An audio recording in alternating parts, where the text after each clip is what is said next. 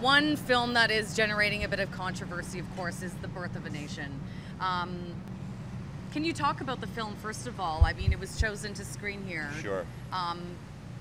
Because I'm being told it's a very important film, but at the same time, another controversy. Do you feel it's overshadowing it, those allegations against Nate Parker? Well, I hope it doesn't. I mean, the film's a very important film because it deals with the slave rebellion in the 19th century in the States, a very important moment in American black history. And I think what we support, of course, are more and more stories about that history or the black reality being told by black filmmakers. I mean, I think they're underrepresented in Hollywood, they're underrepresented filmically. So this is an important story that has to be told, and we celebrate that. We do a lot of black cinema here in Toronto and have for decades. It's sad that the personal part of it has overwhelmed the film in a little way, but I think actually Toronto audiences will probably come to the film as a film. They'll want to see it, they'll be curious about the film as a film. And so we're hoping that, people are just going to look at it as a film and deal with it as a serious kind of subject. And there will be a Q&A after this film that Nate Parker is supposed to be here, right? He is going to be here. He is going to be here. Do you expect that to be a controversial moment where all eyes are kind of on it?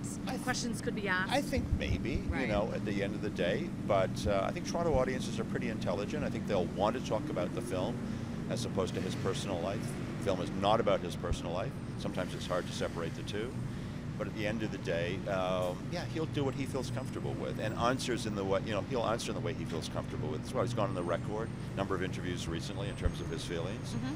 So I think, Toronto audiences, and he, I think, will want to expose himself in a way that obviously positions himself, his decisions, what he has done, as well as the film in some kind of context. Was there a moment at all where TIFF had to take a moment and sort of, like when these allegations came out, did TIFF have to sort of look at what the allegations were or what's going on with his personal life?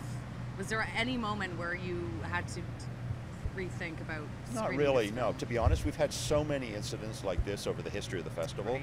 Controversial ones, very sensitive ones, stories made about real people, for instance, and the real people at the end of the day getting really upset, even though they had signed off legally in terms of their representation on screen, et cetera, et cetera. We've had demonstrations from a whole variety of groups over the years.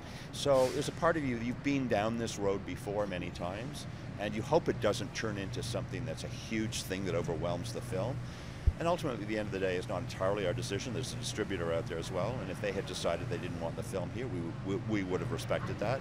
But we sat down with them. They support the film, we support the film, so we're happy to show it.